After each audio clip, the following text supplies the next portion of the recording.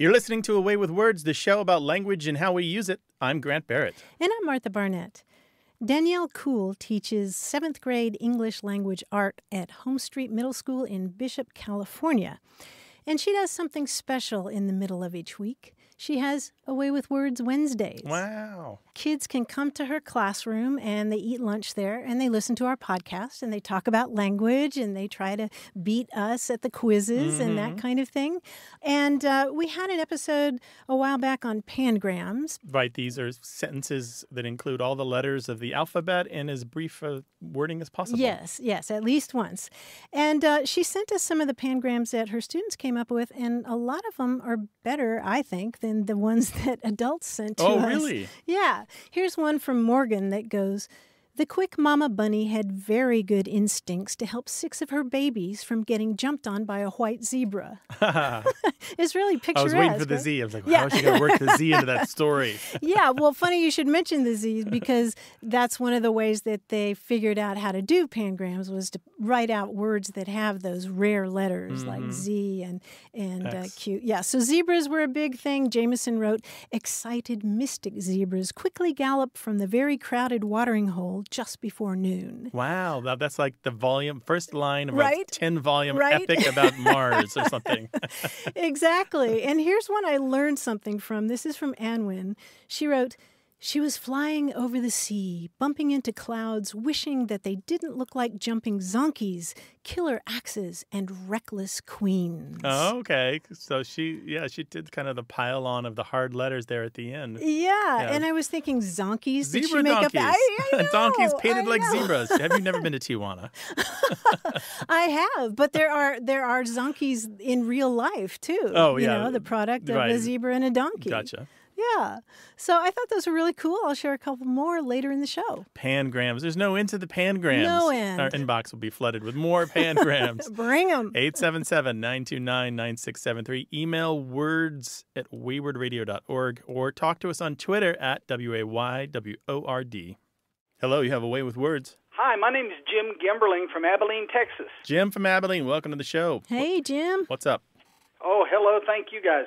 Well, I believe I was responding to a question you had asked about pies or unusual dessert names. Yeah, we're always talking about food and language, so it sounds like us. Oh, yeah. Well, I'm all about food and language, too, because I talk while I eat, and I try not to let people see my food. But when I was growing up, my mom was from Pennsylvania, and there was a pie called a shoofly pie. And I was a child and really remembered I liked it very well, although I've never seen it since as we've been in Texas. And there was also a mincemeat pie, but it never had meat with it. So I didn't really understand where those came from. Okay, shoofly pie and mincemeat pie. Well, your description of shoofly pie sounds right on the money because it's pretty much localized to the Pennsylvania area. It's a really sweet pie, right? A lot of molasses and... Oh, sure, yeah. Down here, pecan pie is a good substitute. But the shoofly pie, as a child, I was thinking very tangential or very, on task thinking. I'm going, shoe, I don't get that. And I don't see any flies around, but... I think that's the kind of pie you put it in a window. The flies will come pretty soon. Yeah, I think that's exactly it.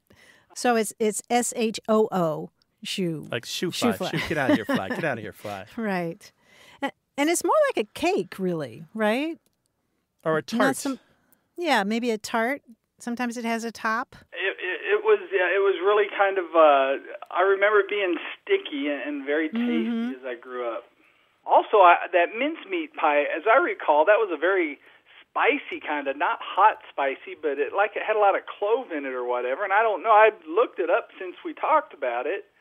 Some of them even have meat in it, I guess, but I don't remember meat being in it. Well, they used to. These days, mincemeat, at most, it'll have a little fat in it, like beef fat or something like that. But usually these days, there's no meat in mincemeat. Okay. Yeah, just little things all cut up, like raisins and... minced, to cut into fine pieces. Oh, yeah, I bet the raisin thing I remember. I think that was a big part. I thought clove was a big part, too, as I recall. But, again, those were long days ago, and I was just... made me think of these neat things when I heard you guys on the radio. Yeah. Well, Jim, there you go. Shoofly pie comes from Pennsylvania. A lot of people think of it as being something to do with the Pennsylvania Dutch. There's a variant called Montgomery pie. Did you hear about this ever? No, I haven't heard about this. It's from Montgomery County, Pennsylvania. It's similar to shoofly pie, except sometimes they add lemon juice. Oh, okay. And maybe buttermilk as a topping. Oh, that sounds interesting. I'll have to look into that somewhere. Yeah. Sometimes it's called Granger pie or Pebble Dash. I haven't heard of those either, but oh gosh, those are neat, interesting terms to be looking into. I'm gonna surprise some bakers here in my town. Jim, thank you so much for the call. We really appreciate it. Sure, it's no problem. I just enjoy listening to you, so thanks a lot. I appreciate it. It's our pleasure. Thanks for being with us, Jim. Bye. Love those food questions. I do. I was reading one of the recipes from 1908 because recipes, they kind of don't really grow stale, right? Right. But one thing that changes is the measurements. Oh, yeah? Yeah, so this one says, instead of saying a quarter cup of butter or a part stick of butter or a tablespoon of butter, it says butter the size of one egg. Oh, I love that. I do, but eggs can vary a lot, so it's kind of emphasizing the make it up as you go along aspect of a lot of recipes. It's not necessarily chemistry. Some of it is just practice and art. Right. I love that. You might be pulling it from the churn, right? Yeah, so, yeah. About the size of an egg. Yeah, because if you handle eggs all day, you know what an egg feels like and looks like in your hand, right? That's right. Well, is there a regional dish from your area that you'd like to talk about? Call us 877-929-9673 or email us. The address is words@waywardradio.org. Here's another pangram from Home Street Middle School in Bishop, California. Laurel wrote, in bed, sneezing, queasy, and coughing, watching Netflix with pajamas on, but don't worry, I'm very good at faking. Oh, wow. Isn't that good? Wait, where was the Z in that? Sneezing. Oh, that was really good. I know. Because a lot of times when people do pangrams, they have to work in some awkward word with a Z in it. And these are so visual. I just love Very good that. at faking. And the Netflix, using the proper noun to get that X in there. That was smart. Very, very clever. 877-929-9673. Hello, you have a way with words. Hi, this is Sloan from Omaha, Nebraska. Hi, Sloan. Welcome to the show. What can we do for you, Sloan? Well, I'm going into middle school next year, and one day while I was wondering how in the world I'm going to survive, I was thinking and wondering if there's a word for the fear of middle school. One single word for the fear of middle school. You have a fear of middle school? Kind of. I'm mostly excited, but I am a little nervous. Uh-huh. And what are you nervous about? Mostly not knowing very many people. Mm-hmm. And also, just most of it, I guess. Mm-hmm. Yeah. Well, those are perfectly legitimate fears, and we can tell you, Sloan, you're not alone. I mean, that's a really big step going from elementary to middle school. Yeah. Yeah. What years is your middle school there? How many years does it cover? 2 years. We start in 7th grade. Seventh grade. So it's what I called junior high growing up. Yeah, that's what I call junior high. So you're as probably well. 12? Yes. Okay. Mm-hmm. I'm turning 12 today. 12? Oh, happy birthday. Oh, Happy nice. birthday, Sloan. There are a couple of fancy words for fear of school in general. I don't know about middle school specifically, but they're so long and fancy, and it doesn't really sound like what you're describing. I mean, if you want to know these words, one of them is scolionophobia. It looks like scolionophobia, but it's just one O there before the L. Scolionophobia, and that one comes from Latin words. And then there's another one, didaskaleinophobia. I don't think I can say that. It's hard for me to say, Sloan, but those are pretty fancy terms that refer to a really extreme version of being afraid to go to school. I'm thinking that maybe if it's just a matter of not knowing folks there for the most part, I mean, it's sort of like what we adults have when we go to a party. And, maybe we don't know people there. I mean, there's neophobia, which is the fear of new things. Mm-hmm. And there's agnostophobia, which is the fear of things that you don't know. Okay. Yeah, so there are lots of different things. But as far as one single word for fear of middle school, We don't have one. But Sloan, I want to ask you a question. Are you going to a completely different school system, or is there a chance that some of the kids from your elementary school will also be in the 7th grade with you? I'm going to my district's middle school, so there is a chance that I'll see some kids, but my school is very small, Yeah. and there's a lot of bigger schools in my district, so I'll probably be pretty split up. Yeah, you'll be overwhelmed by kids from other schools. You know, I have a 12-year-old, and he likes middle school partly because he feels like this is the first step towards becoming more independent and getting a little more of that freedom. And maybe that's something I could recommend to you, where you have a little more control over your schedule, a little more control of your life. They trust you to do things more. They don't treat you like as much like a baby or a really small child anymore. So maybe that will help take some of the sting out of it if you can think about middle school as you growing up and you becoming the great adult that you're going to be. Sure, thank you. Yeah, you're welcome. You know, Sloan, I would also just say that it's not every 7th grader to be who can call a national radio show and sounds so good on the air. Yeah, so, you have poise and composure. So congratulations. Thank you. Yeah, I bet you're going to do really well. Will you be in touch with us later and let us know how it's going? Sure, I'll try. All right. Okay, great. Take care. We appreciate your call, Sloan. Bye. Bye-bye. Bye-bye. I remember we moved around a lot when I was growing up, and I remember at first, like the first time we went to a new school, I was like, ugh, second grade, these new people. And it turned out all the things I liked were still there. They still had a library. There was still lunch in the middle of the day. I still had time to read on the bus. And so many of the things that I enjoyed about my old school were always found. And there was always somebody with my sense of humor and somebody else who liked to read the things I like to read. And it just took a couple of weeks, and then it all worked out. Yeah, and it's perfectly natural to be afraid of a transition, whatever it is, right? Yeah. We welcome your calls, and no matter your age, no matter your background, no matter what the issue is, as long as it's about language somehow, 877-929-9673. Email words@waywardradio.org.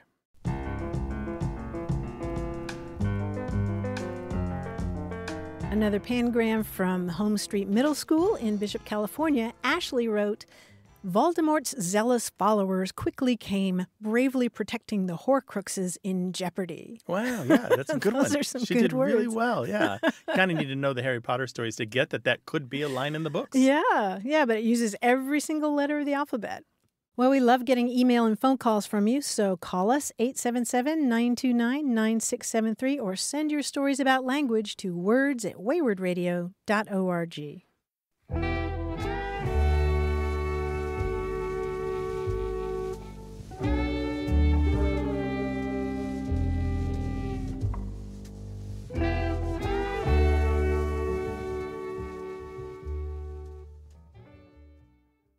You're listening to Away with Words, the show about language and how we use it. I'm Martha Barnett. And I'm Grant Barrett, and we're joined from New York City by our quiz guy, John Chinesky. Hi, John.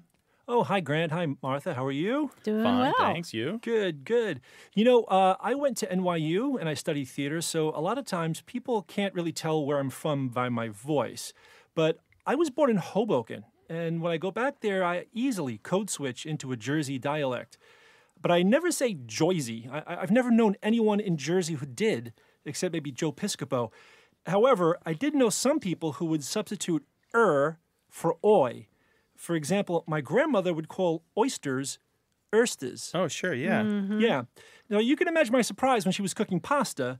The first step was to bring the water to a knotty, rounded tree growth. What's that? Burl. Burl. A burl, yes, a rounded, knotty tree growth that results in beautifully grained wood. I could not understand, but that's right. She would burl the water instead of boil. So this is sort of dedicated to my gram.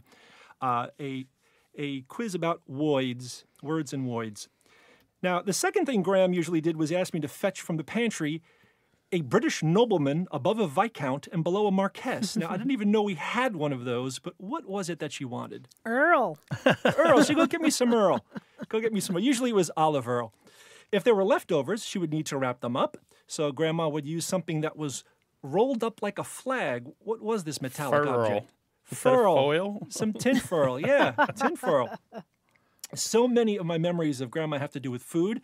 I remember a kind of roast she would make that was pork from the dorsal side of the rib cage. She called it pork to gain or acquire knowledge. What was that? Learn. Learn. Pork learn. It was loin, yeah. Now, Grandma and Grandpa and I and my brothers and my cousins often like to play cards. They had a book of rules they consulted to make sure we played properly. Now, what did this book have to do with throwing an object with great force? Hoyle. Hoyle. It was according to Hoyle. According to Hurl.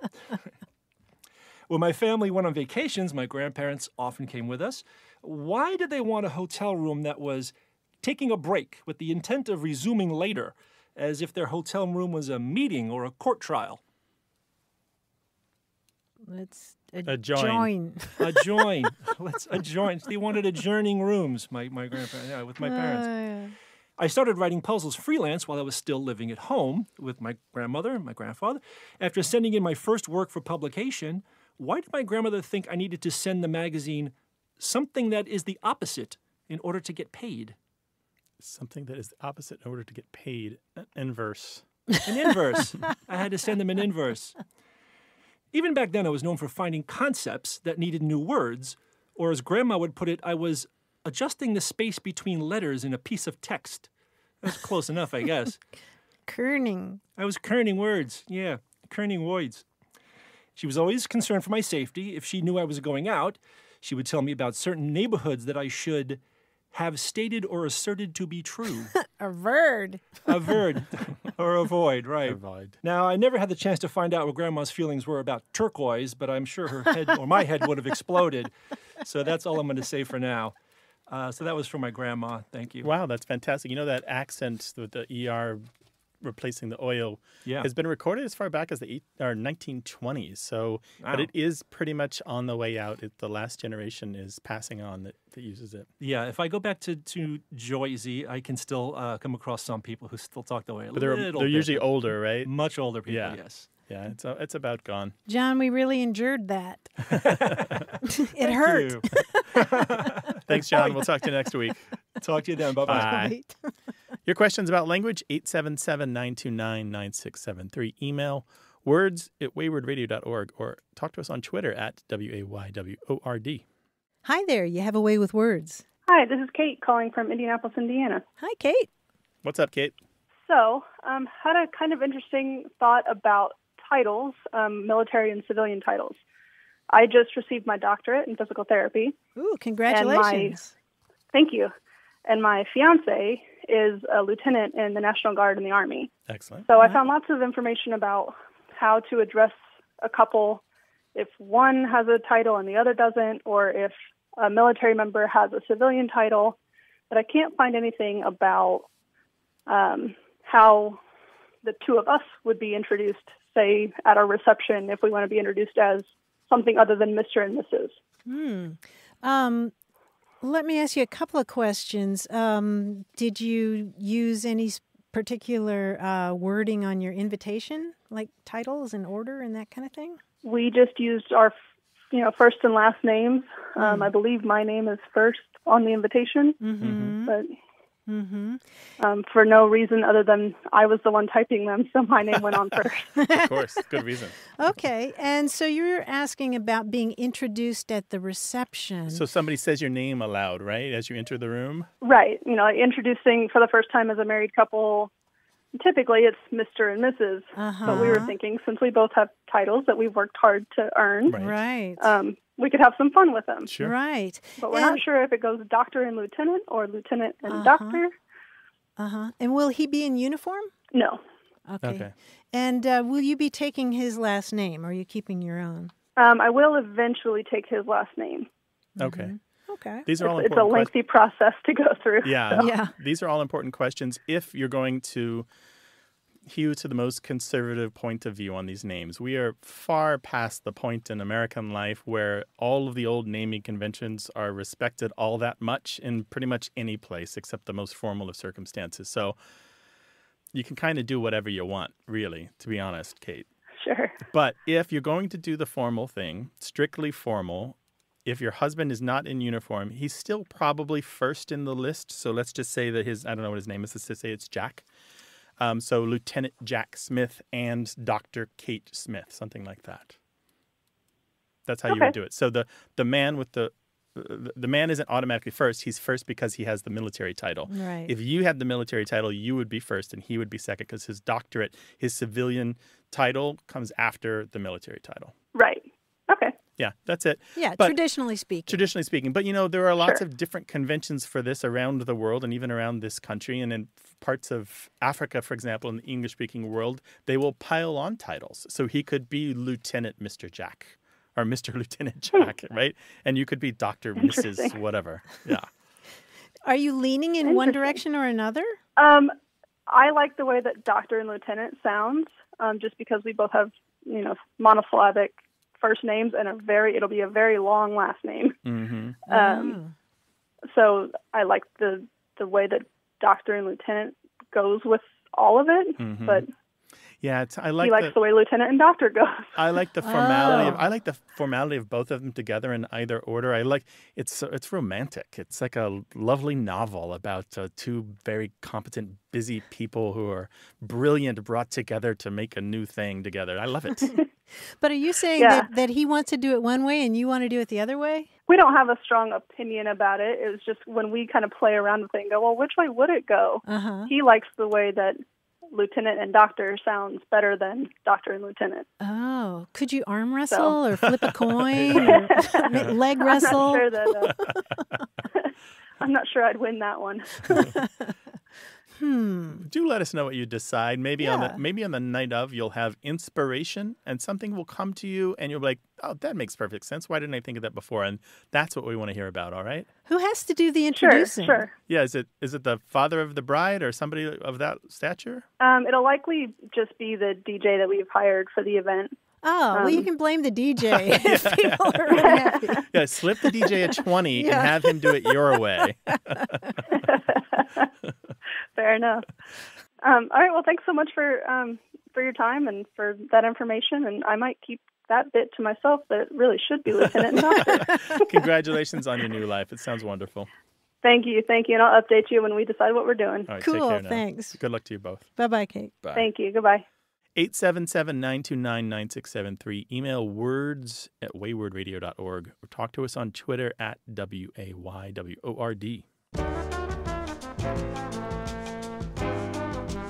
We got a voicemail from Julie Andreas in Hammondsport, New York, and she said, when we were kids and my dad was obviously doing a project of some sort, and we were silly enough to walk up to him and say, "Hi, Dad, what you doing?" His response would invariably be, "I'm sandpapering a bowl of soup." Go away, kids. Add Scram. that to our long list Right? of the things that parents say to make the kids go away. Yeah, we've collected a lot of those, but I've never heard that one anywhere. What's the buttons for kittens, britches, or something like that? I'm And sewing buttons on ice cream, that kind of thing. It reminds me of the expression soup sandwich, as silly as a soup sandwich, which makes no sense at all. Right, yeah. And that reminds me of milk sandwich, which is the joke that people always make anytime there's a severe weather event and you go to the grocery store and all the bread and milk are gone. Oh. What are people doing? Making milk sandwiches? Yeah, I didn't know that. That's cool. 877-929-9673. Hello, you have a way with words. Hello, this is Noam from the Bronx, New York. Hi, Noam. Welcome to the show. Thank you so much. Glad to be here. Glad to have you, Noam. What's up? Why, within sayings such as look a gift horse in the mouth or straight from the horse's mouth, what the origin of having the animal a horse within those sayings is instead of, say, a zebra or a monkey instead of any other animal. So you're asking about expressions like don't look a gift horse in the mouth or straight from the horse's mouth, things like that. Right, precisely. Sayings that encompass the animal horse. Martha, why don't we say straight from the monkey's mouth? That would sound interesting. Yeah, well, both of these reflect a time when horses were much more commonplace. Yeah, daily in life, everyday life. There are a lot of associations when it comes to straight from the horse's mouth to horse racing itself. Right. Because in the late 19th century, for example, people talked about they would go to the track and they wouldn't want a tip from the bettors hanging around there or the stable hands or the jockeys. They wanted a tip on who would win the race straight from the horse's mouth. And there are other stories involving horses' mouths and truth in the past. When you talk about don't look a gift horse in the mouth, you're talking about a horse being given to you, and when horses get older, their gums recede and so their teeth look longer. And so that's also why we talk about looking long in the tooth. So there are all these terms that have to do with horses, and they just reflect their place in our society a generation or so ago. I see. And do we know when those sayings were coined approximately or created? Well, the straight from the horse's mouth is, mid-19th century? Yeah, roughly. Mm-hmm. Yeah, and it shows up early in not only just in horse racing, but it shows up in stories about horse trades gone bad, where somebody lied about the age of a horse. And there was a funny anecdote running around in the 1860s or so that the newspapers were publishing that about somebody saying, "How did you know how old it was?" And he's like, "I got it straight from the horse," right? But the other one, Martha's got a lot more legs to it, right? Yeah, 4. Don't look a gift horse in the mouth goes back to the writings of St. Jerome. Yeah, centuries. Centuries. Oh, wow. Hundreds of years. And it also appears in pretty much every European language. And you can find it in Latin even. Yeah, and the metaphor, of course, is don't look too closely. Don't inspect a gift too closely. Right, yeah. So I see that there's a whole equine history to those sayings. Yeah, I don't know that new horse idioms are being coined now. I suspect with the horses being relegated to specialty areas in modern life, they're not being coined for everyday use. Yeah, we certainly have a lot of horse racing terms. My favorite is hands down. Yeah. Somebody wins something hands down. It's a reference to a jockey who's so far ahead that he or she can lower his or her hands at the end of the race. So I see that those sayings were largely coined at a time where events such as horse racing and other horse-based events were more popular than they might be now. Yeah, horses in everyday life. Horses have always been valuable animals. Right. So horses were property of some prestige. Sales and trades and that kind of thing.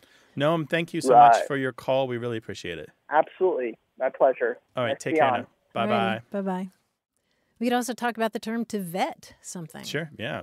Veterinarian going down to check out a horse before the race, right? Yeah, thoroughly. Thoroughly, which surprises people that it's something so prosaic, but yet that's it. When you vet somebody for a job, you are carrying on a tradition of examining a candidate. Right. 877-929-9673. Hello, you have a way with words. Oh, yes, this is Danielle from Oklahoma City. Hi, Danielle in Oklahoma City. What's up? There's a podcast in the New England area that covers sports and entertainment. And Jason, one of the co-hosts, has a theory that, like every 5 years, let's say on the celebration of 30, 35, 20, 25, like it's a bigger celebration if it ends in 5s and 0s. And so he believes, and his two co-hosts, Liam and Bill, do not agree with him, that there is a word that ends in 5s and 0s of celebration. I have like 3 guesses on it because I think he's like right, but there may not be a word. And so we've been trying to find what the word is. Let's clarify for a second, Danielle. So you're saying that he believes, although he can't name it, that there's a word to use to describe the years that end in 5 and 0s. Yes. You mean like a round birthday, like when you turn 40 and you call that a round birthday? Or a round number, yeah.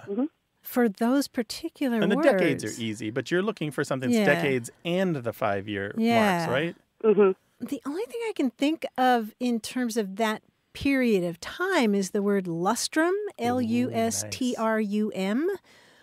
I doubt that's the word that he was thinking of, but it refers to a period of 5 years, and it goes back to an old Roman practice of doing a ritual sacrifice every time they did the census, which was every 5 years. So it actually goes back to an old word that means to wash. I think it's like, lavatory or something like that. Lustrum, which is kind of a sexy word, but probably not what you're looking for. Right. And what's funny is there's I'm in Oklahoma City and this podcast radio shows in New England.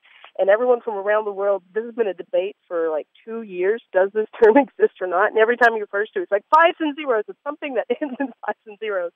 And there's like, I'd say 90% of people, it sounds like they don't believe him. And I'm like, I think he's like got an idea. He might have a concept, but like the word is what nobody knows. Does it exist? So that one, correct, that's great. I don't know. That's funny to me. Danielle, are you saying that this podcast guy actually knows the word and is withholding it? No, Oh, okay. no, I don't think it's like, because he went to, him and his friends, I think they all went to like school for like film and like radio, like journalism, I guess would be the category. He remembers hearing the word or understanding the concept, but I think he's like blanked on the word. Now, if he's holding it from us, then I'd be like, hey, Jason, what are you doing? Yeah. But, I got to tell you, if people have been working on this problem for 2 years and you've come to me and Martha and we don't have an answer, I'm not saying that we know everything, but I'm saying all those other people plus the two of us, there's a good chance that he is just having a lot of wishful thinking.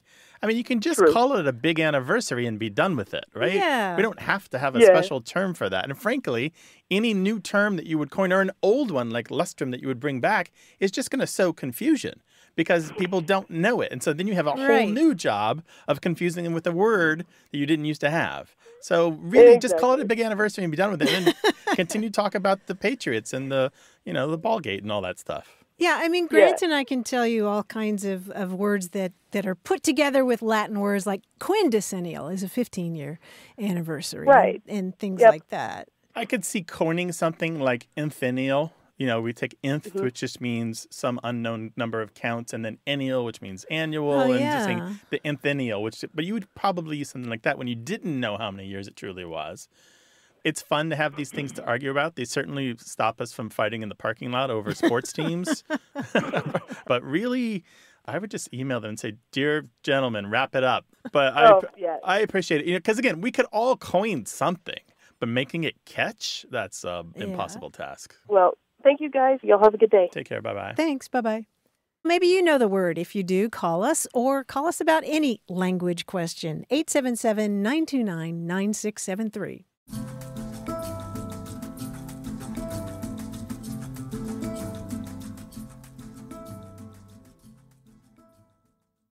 You're listening to Away with Words, the show about language and how we use it. I'm Grant Barrett. And I'm Martha Barnett.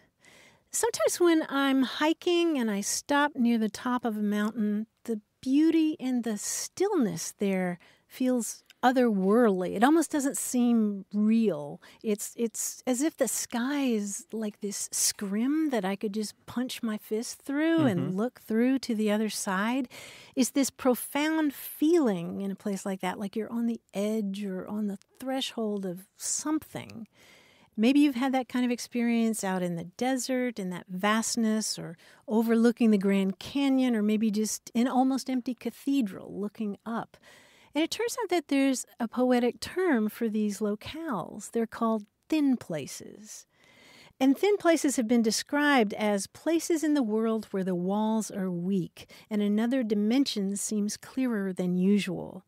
And author Eric Weiner has called them those rare locales where the distance between heaven and earth collapses, and we're able to catch glimpses of the divine or the transcendent, or as I like to think of it, the infinite whatever. But, the power of thin places doesn't necessarily have to be religious. I like what the essayist Oliver Berkman said about them. He said, "We're in the territory here of the ineffable, the stuff we can't express because it's beyond the power of language to do so. Explanations aren't merely useless, they threaten to get in the way. The experience of a thin place feels special because words fail, leaving stunned silence." And I should point out that if you Google the term thin places, you're sure to see this popular story going around about the idea that thin places is a translation of an Irish Gaelic expression from hundreds of years ago, which is a very appealing notion, but I haven't come across hard evidence that the expression in English has been around for more than a century or so. But in any case, I'm thrilled to have a name for these places, and I'm wondering, does that resonate with you, Grant? Yeah, absolutely. Just 100 different things came to mind. Some of them are very practical, but I also think about my time in Paris, which is in some ways overrun with tourists, in some ways can barely handle the people who want to come and see it. And yet, despite all that, if you have ever been in Paris in the snow, say, Christmas morning when most shops are closed and most people are at home or even still in bed, and like I did, walked along the Seine with a friend in the falling snow, trudging your feet through the snow that has already fallen. It could have been 1,000 years ago. It was astonishing. And the hair on the back of my neck kind of stands up when I think about that moment with that person in that place at that time. Wow. And so Paris is one of those strange towns where surely it's finished. They say year after year, surely it's done. And yet Paris is loaded with thin places. That's super cool. Layer after layer after layer, right? Just all that history underneath.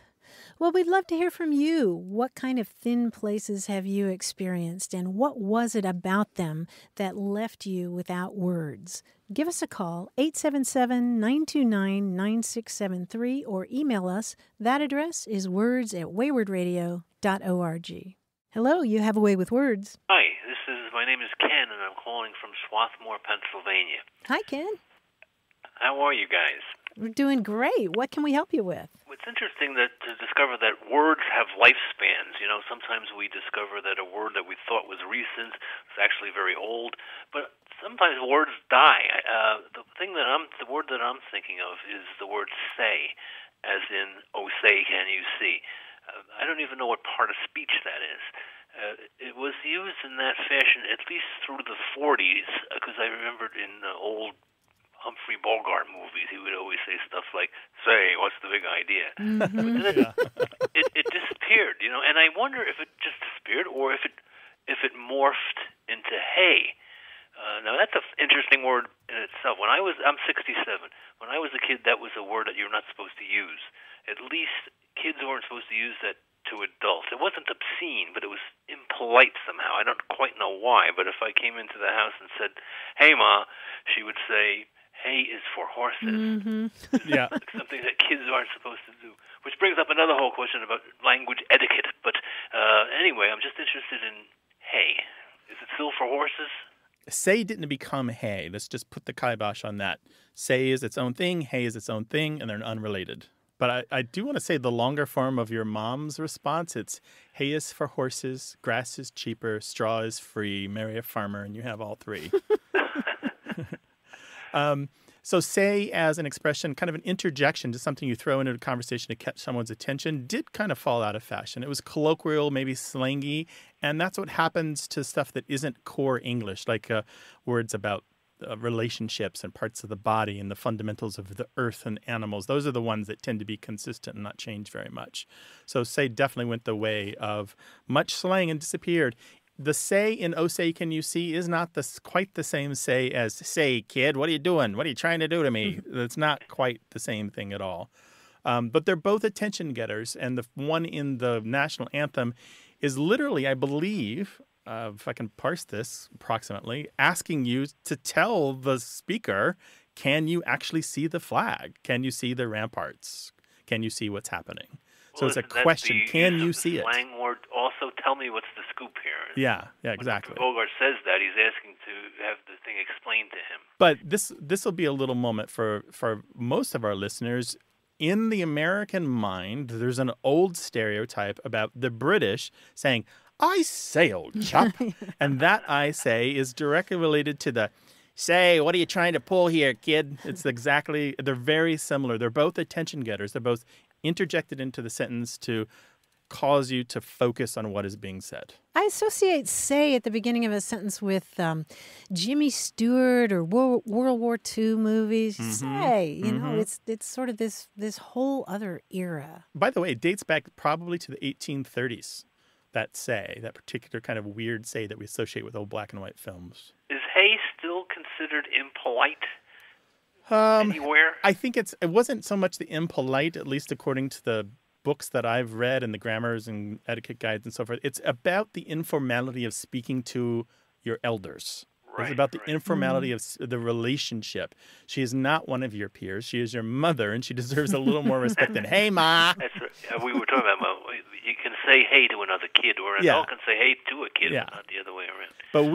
But in America, in the United States, we've lost a certain amount of that formality. Actually, it's all across the world, that old formality of speaking to your elders a particular way. Everything's kind of flattened. There are still some rules, like a kid isn't supposed to address an adult by their first name, you know. Well, I will tell you, all of my teachers in school were Mr. and Mrs. or Ms. this and that. And none of my sons are. He's in middle school. He may have Miss Mindy and Miss this and that, but it's their first names, not their last names. And so it's far more informal than when I went to school. Thanks for taking the call. Ken, our pleasure. Thanks. Call again sometime. I will. Take care. Bye. Bye. Bye, Ken. Give us a call, 877-929-9673, or send your stories about any aspect of language to words@waywardradio.org. Hi there, you have a way with words. Hi, this is Evelyn. I'm calling from Wilmington, North Carolina. Hey, Evelyn. Welcome to the show. What's up? Well, there was an expression my parents used to use, and I've always been curious as to where it came from. I was talking with my older sister, and she said, well, let me know what you find out. So when we were growing up, if we were sassy to them at all or would talk back, she would say one of two things. Either you're getting too big for your britches, which I understood, but she would also say, I'm going to bring you down a buttonhole lower. And we knew it was a threat, but as an adult, I've often wondered, well, what does that mean? Where did it come from? You know, where did the expression originate? So that was my question. Buttonhole lower. So you may be surprised to find that the expression to bring someone down a buttonhole or a buttonhole lower is about 400 years old. Wow. Maybe more. Maybe actually more like 500 now that I'm looking at it. So the word buttonhole itself appears about 1530 or so. Before that, garments were fastened in other ways. But then by the middle of the 1500s, we have this expression popping up, and it pops up in Shakespeare too. And it means basically to take someone down a peg, which is a good synonym for it. Both of these are ways that you might fasten a coat or a cloak or an outer garment. And as a matter of fact, we still have coats that fasten with pegs. They look like horizontal wooden buttons, and they kind of slide through the hole, and you turn them sideways so that the button is one way and the slit is the other, right? The buttonhole slit is the other. Yes. We don't know 100% for sure why people coined this, but we think it means to expose someone's body in public, to embarrass them, because it was a time when propriety was a little different, when having a décolletage or having one's skin exposed wasn't the done thing. And so if you undo their clothes by a button, imagine like jerking their clothes, the button pops, you're embarrassing them. You're embarrassing them by exposing them or undressing them in public. Oh, okay. Yeah. That's very fascinating. I thought it was just, I don't know, something they made up or whatever. So that's amazing. Oh, long history, yeah. But it's the embarrassment part is kind of speculation, and I always hate to do speculation on this show, but it's the best that I have to offer. That's what some of the people who've researched this believe, Eric Partridge and others. Yeah. Okay. Well, all right then. Well, thank you very much. I appreciate it. I'll let my sister know where it came from. Evelyn, thank you for your call. We really appreciate you. Thanks, Evelyn. Thank you. Bye-bye. Thank you. Bye-bye. Well, if there's a word or phrase kicking around your family and you're not sure if it's your phrase or if other people use it, call us, 877-929-9673.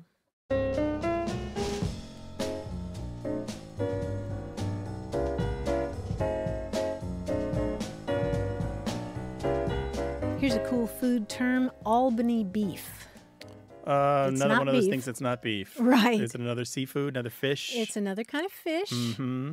Albany is right there on the Hudson. Hudson, sure. Yeah. Shad. Close, sturgeon. Sturgeon. Yeah, there was a time when sturgeon was really, really plentiful in Albany. So plentiful that that bar owners would serve sturgeon caviar just for free, along with drinks. Here, have some caviar. We're at a different time now. Right? Albany beef. Albany beef. 877-929-9673. Or talk to us on Twitter at WAYWORD. Hello, welcome to Away with Words. Hi, this is Monica Barber. Monica, where are you calling from? Calling from Lexington, Kentucky. Lexington, Kentucky. Well, welcome to the show. What can we do for you? Well, I listen to your show every week. Yay. And I came up with a term that we used as kids all the time in my little hometown in northern Kentucky. And since I've moved away, I have not found another person who knows what I'm talking about when I talk about tick-tacking. Tick-tacking. And Monica, what northern Kentucky town is that? Augusta, Kentucky. Oh, Population 1,500. Okay. All right. Well, tell us about tick-tacking. Okay, so about maybe 2 to 3 weeks before Halloween, all the young kids, maybe preteen and teens, maybe around 13 years old and older, go out and just cause mischief around the town. And so you might do things like the most popular is soaping car windows, or if you're really brave, house windows. And so for a few weeks before, we would go get corn out of the farmer's field that was all hard for the cattle, and we would shell the corn into bags and save it up. And so you might run down the street and throw corn on somebody's front porch, and then watch the lights come on. And the funny thing is, our parents did it, our grandparents did it, and they encourage it. And they like to tell stories about when they were kids. My dad's favorite story is taking manure and putting it in a paper bag and setting it on fire on someone's porch. Seriously? And then when they'd come out, they'd stomp it. And yes, he encouraged us to do those things. They thought it was hilarious. Classic. Did they have a name for the manure in the bag trick? No, it's just generally called tick-tacking. Okay. And you might say, hey, do you want to go tick-tacking tonight? Or do you want to tick-tack the barber's house tonight? Things like that. And so when I moved away, I've asked people, have you ever heard of tick-tacking? And I have not found another person outside of my little hometown that knows about tick-tacking. Well, we can tell you, Monica, that there is a long tradition of tick-tacking, both in this country and in the UK. And it has to do with exactly what you're talking about, specifically rapping on windows, finding different ways to rap on windows. It's sometimes called window tacking. And you can do that, of course, by throwing hard corn kernels at somebody's window. But, kids are really ingenious when it comes to coming up with devices to execute these kinds of pranks. And window tacking can involve all kinds of different things, like there's one method where you take a wooden spool and you take all the thread off the spool and you cut notches in the circumference of either side of the spool, and then you wind it with twine, and you put it up near a window and put a pencil through the hole of the spool and yank on that string that's around the spool, and it makes a rapping noise. Don't give me ideas. I might go back and tick-tack. And it's supposed to be really annoying. And the nice thing about these little devices that kids come up with to do tick-tacking in one way or another is that you can run away really quickly. They're lightweight, and you can just do that tick-tacking on the window and then run away. Probably before we got our driver's license. So it was in that age period, where you had to run quickly to get away. And the townspeople just turned a blind eye. They just laugh and say, oh, it's those kids just tick-tacking and harmless. Good, clean fun, huh?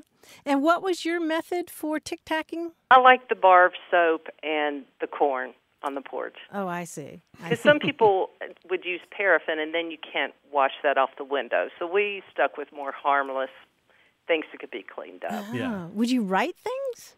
You would write things, but mostly, depending on who it was, just try to soap it up really good on the front windshield, and then just make circles on all the rest of the windows. I wouldn't mind having that done to my car. It's kind of a mess. Monica, thank you for this stroll down memory lane. I'm sure a lot of people are going to be remembering those nights. I hope other people have heard of it from other parts of the country. Well, we will hear about it. Okay, Thanks, good. Monica. Thank you. Bye. One of my favorite books of all time, seriously, I mean, at least as far as reference works go, is The Lore and Language of School Children by Iona and Peter Opie from 1959.